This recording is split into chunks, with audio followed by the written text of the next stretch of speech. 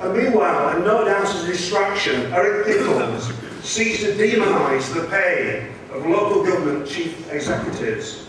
Now, I'm no friend, and I don't suppose anybody in this room is, of high pay, either in the public or the private sector.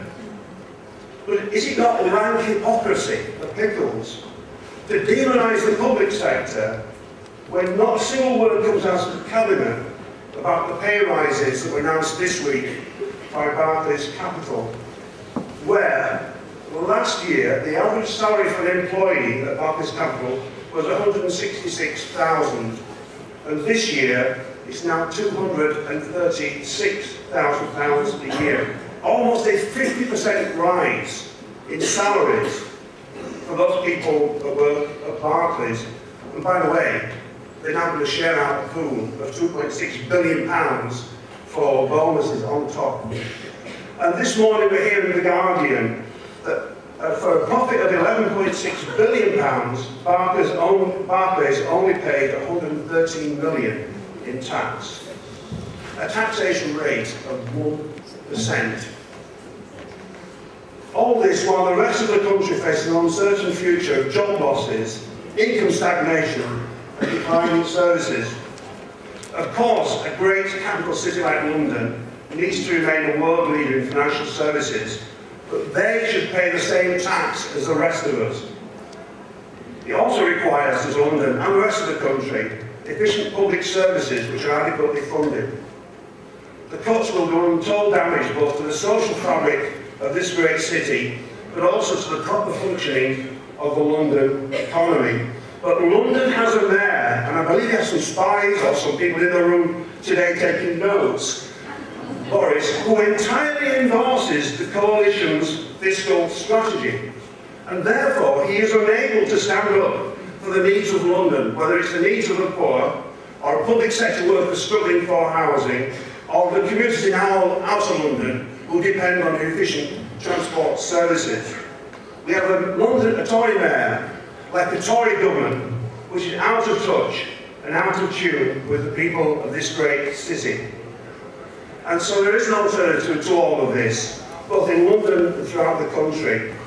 The alternative based on equitable distribution, on understanding that our planet's resources are limited.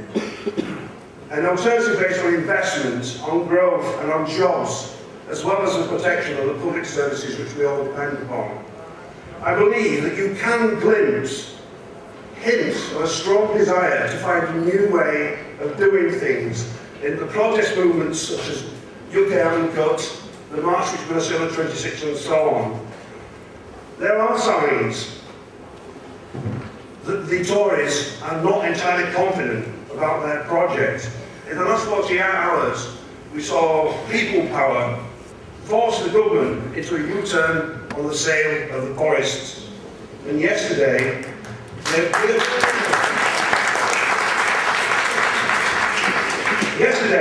they appeared to reverse their policy on the cull of badgers. Both of which are good things, as we know.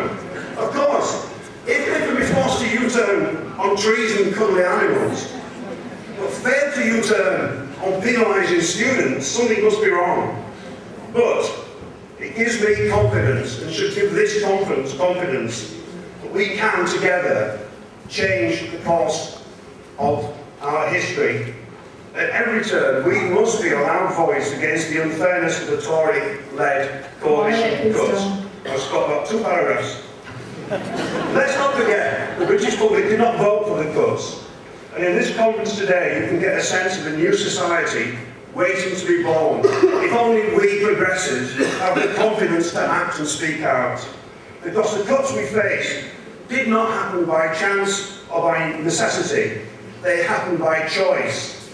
And the choice reflects Tory values. Together we must stand up for what's right. And therefore we should resolve to join together in making the TUC March for the Alternative a turning point. I expect to see all of you, your friends, neighbours and work colleagues on that march in a few weeks' time. Thank you very much.